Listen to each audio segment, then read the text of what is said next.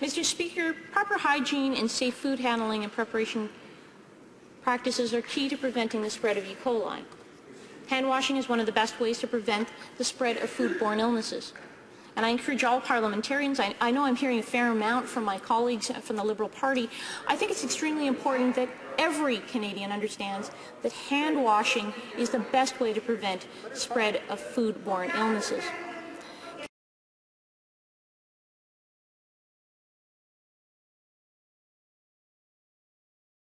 Questions and comments. The Honourable Member for Vancouver Centre. Thank you very much, Mr. Speaker. This particular member spoke about her expertise as a physician, and she also said that she was placing the facts on the table. So I wanted to ask her about those facts, and I wanted to ask her about her expertise as a physician.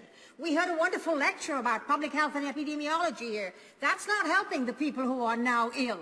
And I think the honourable member should know that as a physician you are judged by the outcomes, not by what you hope to do, not by what you know in your head, but on the outcomes of your patient's health. People are sick. That is a poor outcome for something that was said to be so wonderful. You don't get sick if you did the right job. So that's the first thing. The second thing is that the honourable member told us about washing one's hands was important for people to know. Is the honourable member telling me that if people had washed their hands, they would not get E. coli from the beef? What a ludicrous suggestion from anybody who knows anything about science.